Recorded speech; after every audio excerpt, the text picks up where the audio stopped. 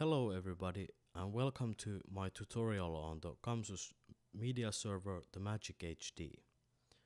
The first thing you do is start up MagicQ beta version and set up a new show.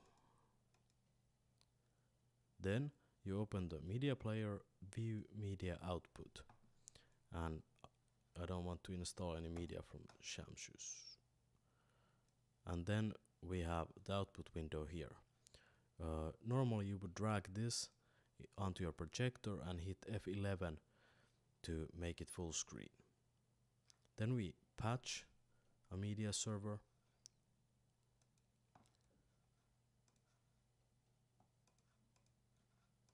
and another thing that you have to do is select which head to use for the player. So head number 1, and use this player. This is used if you have patched multiple MagicHDs and you want to see them on your computer. Then we go to Media, MagicHD Output, Locate, Layer 1, Locate, and we have a test image running. Next we want to add some media. The way Chamsys MagicQ works is you have to create a folder called Convert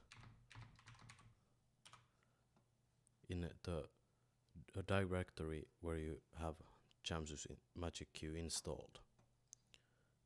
Then you have to create a folder inside that with a number using the same file structure you have here. So 00021, 019, or in our example 010. Inside that directory you have to copy the media and also rename the files to begin with the same number style as the directory.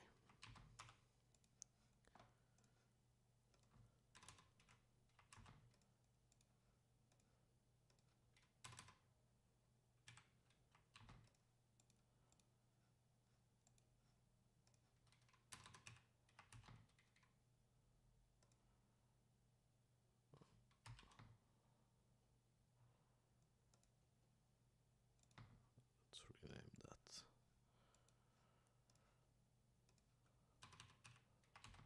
Okay, and once you do that,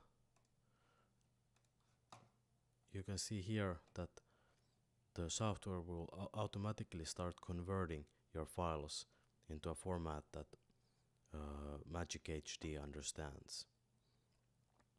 And once the conversion is done, you will see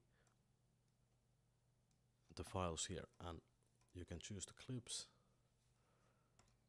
just like that. And now you know how to run MagicHD and how to load media. In the next tutorials I will show you how to program it, but most of you who are familiar with programming moving heads will see that it's just like programming them. Thank you and have a good day.